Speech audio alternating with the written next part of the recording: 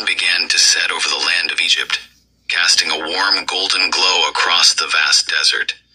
The Hebrew people had been slaves in Egypt for many years, enduring hardship and suffering under the harsh rule of Pharaoh. But now, a glimmer of hope was on the horizon. Moses. Impending plague that would strike Egypt if he did not release the Hebrews. Pharaoh had refused to listen, and so the time had come for the final and most devastating plague to be unleashed. As night fell, the Hebrew people gathered in their homes, following Moses' instructions to prepare for the Passover. They slaughtered a lamb without blemish, roasted it over a fire, and ate it with unleavened bread and bitter herbs.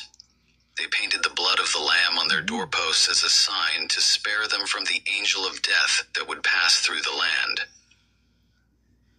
As the clock struck midnight, a great cry went up from the land of Egypt as the firstborn in every household, from the palace of Pharaoh to the lowliest slave hut, fell dead.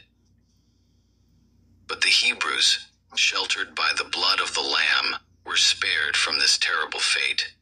Pharaoh, his heart finally softened by the devastation that had befallen his land, ordered the Hebrew people to leave Egypt. And so, under the cover of darkness, the Hebrews began their journey to freedom, carrying with them the memory of the first Passover, a night of sorrow and joy, of death and new life. And so, the first Passover became a sacred tradition, a time to remember the deliverance of the Hebrew people from bondage, and to give thanks for the mercy and protection of their God.